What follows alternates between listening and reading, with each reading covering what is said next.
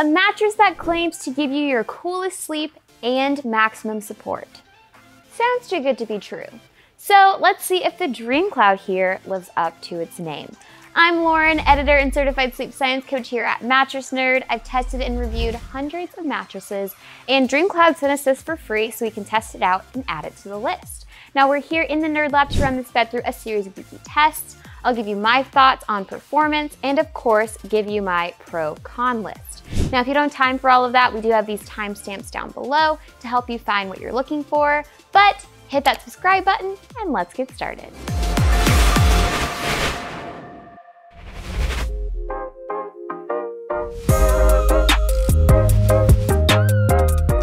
Time for the mattress overview. I'm gonna fire off some quick hits regarding the DreamCloud so you know exactly what to expect should you decide to buy. Now DreamCloud has 3 mattresses, the OG, the Premier, and the Premier Rest. But in this video, we're talking about the OG, the DreamCloud, the hybrid bed that started it all. Now this mattress ships for free in a box to your door, and you have a full year to try it out before you make a full decision. So during this time frame, you can sleep on it like normal, except if you don't like it, you can return it for a full refund. But if you do like it, you can enjoy DreamCloud's lifetime warranty. Now, if you want to know more about either policy in depth, you can check out our written review in the description. But if you came here for the details, stay tuned, we're going to get into it. I don't know if you guys know this, but a cousin of construction is destruction. So I tore into the DreamCloud mattress to get a good look at the layers and see how they perform. But of course, you don't want to try this at home because it will void your warranty. Now let's start with the cover. It is made of cashmere and it is just as soft and luxurious as it sounds. I'm just saying, I understand why people wear sweaters made of this stuff.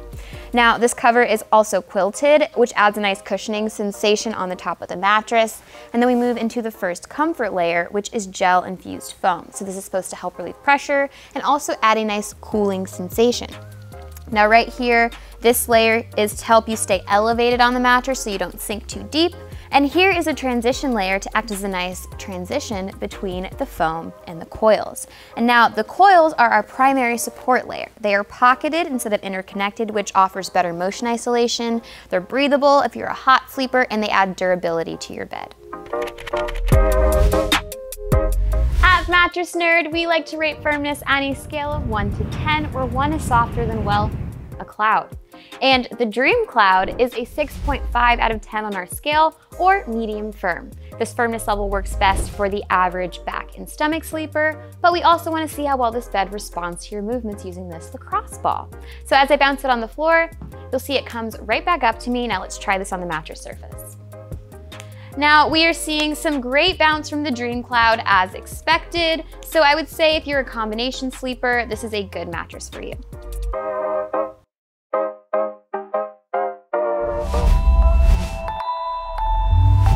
Now, if you take nothing else away from this video, know that your primary sleep position and body type are crucial when shopping for a mattress because a bed's gonna perform differently based on if you are a side, back, or stomach sleeper.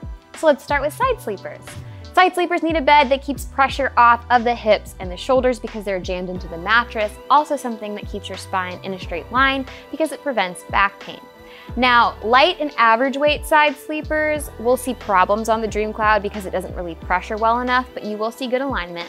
Now, heavyweight side sleepers will see great pressure relief on this mattress. Now, over to back sleepers. You need a mattress that maintains the natural S curve of your spine, and the DreamCloud does that for all back sleepers of all sizes. Now, on to stomach sleepers. You just need a bed that's firm enough to keep the hips elevated and in line with the rest of your spine. Now, this bed is firm enough for light to average weight stomach sleepers. I would just say heavyweight stomach sleepers, it should also be fine, but I would say go with something firmer to make sure your hips stay elevated. If you sleep with a partner and their movements often wake you up, this is the test for you. We're looking for motion isolation, aka a bed's ability to stop motion at the source, keep it on one side of the bed instead of transferring across the mattress and waking up your partner. So here's the test. I put a beaker of liquid on that side of the bed. The movement in that beaker will signify how much movement you feel as I disturb the bed on the other side. Now, as I press my hands into the mattress, mimicking the feel of tossing and turning, we're not seeing too much movement in that beaker, but we can test this further by dropping a weighted ball into the bed to simulate someone getting in and out. As I do this, there is not too much more movement here, which is really surprising because this is a hybrid bed. So if you sleep with a partner, this is a good option for you.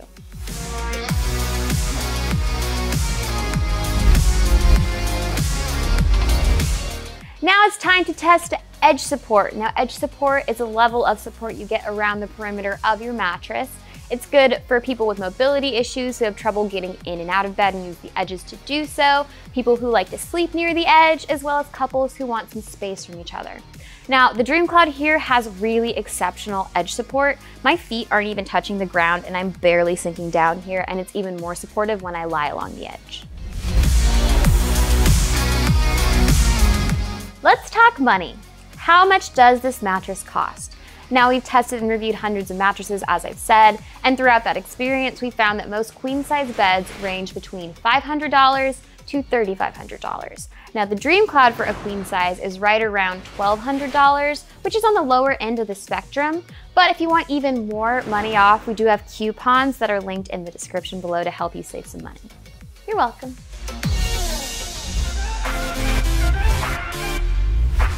It's time to sum everything we just learned up with a pro-con list. I made a list of the 3 best and worst things about the DreamCloud here.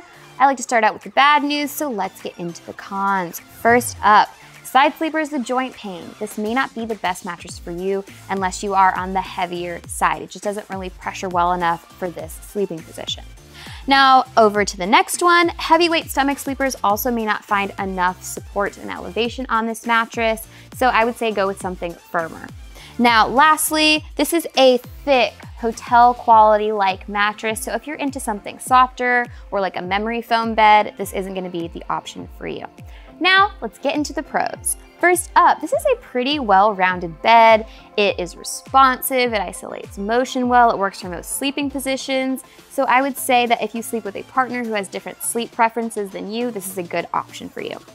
Next up, back sleepers of all sizes should be really comfortable on the DreamCloud. The foam really molds to your spine, but the coils will keep you supported. And lastly, if you have back pain, DreamCloud is a great choice because it offers really good spinal alignment, which prevents back pain.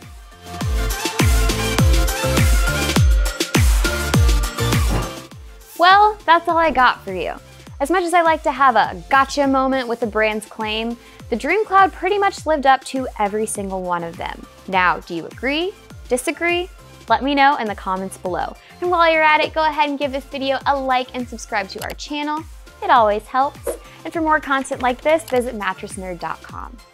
Bye. That profile is so high. Your feet are just... Wait till I talk about edge support.